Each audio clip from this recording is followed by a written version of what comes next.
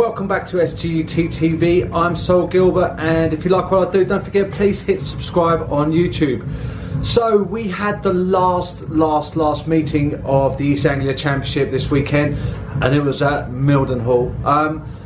It was, do you know what, it was one of those days when you sort of turn up for the practice on a Saturday, you kind of think, do you know what, this weekend is going to be hard work. But do you know what, after the day of slop and, do you know what I mean, like going around in a ton of mud and getting absolutely plastered, Sunday turned out to be a good day. It really did turn out to be a good day. We had so many kids on the line. It was a really good event. And do you know what? There was a couple of moments. Obviously, you know, my son, Boston, do you know what I mean? He did amazing this weekend and he got the championship first, which was really good, considering that Bayliss and Callum is their kind of like localish kind of track, and he was Boss was a little bit apprehensive about going onto this track because he had a big offer there at the start of the season and cracked his rib. So he had to overcome that, which again was a lot of mindset, a lot of positive talking, a lot of visualisation of what he was kind of doing, and just like wanted to put that sort of bad meeting, which I think was the second or third meeting in the championship, to one side, and he had to go in there and really just sort of like deliver. So he did.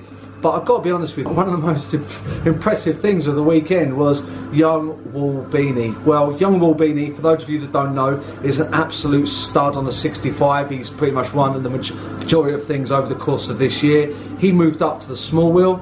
And he went out there and absolutely set it alight. You know, I mean, he absolutely killed it. You know, him, Arai Alcock, you know, they got the overall first and second, and Boston got the third. You know, do you know what? It was a great weekend of racing. You know, Bayliss was a little bit unlucky. He got a DNF. Harrison Ford, I believe he got taken out. I don't know how that has sort of happened, but I saw him limping. Callum Murphy as well, he was fighting all the way to the end. So anyway, it was a really exciting championship. I'm going to show you exactly what sort of went on that sort of race day. It was really good, and you know what, it was rough as hell out there as well. So well done all you boys, and well done on everyone for completing an amazing championship. Thank you to East Anglia for putting on an amazing you know, year's worth of racing. Really, the tracks have been absolutely mint, very challenging, and as always, you do a very professional job. So thank you very much for having us this year. Anyway, moving on, we've got the dirt bike show this week. So SGUT MX is really getting ready for that. We've got the mini bike championship, so Boston's going to be racing in that alongside Dylan, alongside Mel, alongside Brett, alongside Bradley Pocock. So it's going to be really cool. We've got a lovely surprise on the stand. Revo are launching their 85 small wheel bike. Ollie Coleman teamed up with John Gifford as well, so John Gifford Racing, and Boston's going to be part of that as well. So pop by the stand, come and have a chat with us. We've got loads of cool stuff going on the stand. There'll be a load of giveaways. We can talk about training, nutrition, or whatever. I'm there for the full days. Come and bug the hell out of me. If you've got any questions, come and see me, and we'll go from there. Anyway, check out this video. Next time you're going to see me will be after the dirt bike show for the next vlog. But if you come to the dirt bike show, drop by and I'll try and get you on my vlog, which is going to be the dirt bike show vlog. So anyway, thanks for tuning in, and remember, hit subscribe. So one of the problems that kids have when we're in these camper vans is access to good food. So what I want to do is I want to show you how we do the motocross breakfast. Very simple. We're using some porridge oats, some peanut butter, a banana. We're also using some dairy-free milk, and we're going to literally just cook it over with a little bit of water in there as well, and make the oats really nice and tasty. And that's going to give Boston some really good slow releasing energy throughout the course of the day, or definitely throughout the first part of the morning anyway. So here we go, check this out.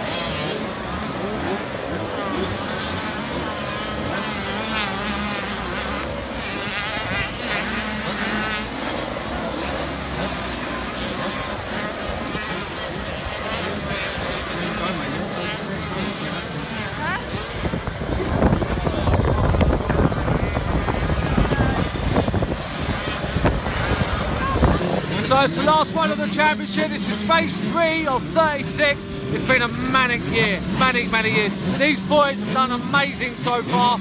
Today we went championship first, championship 4th, and now this race 3. Hopefully we'll finish with a good one.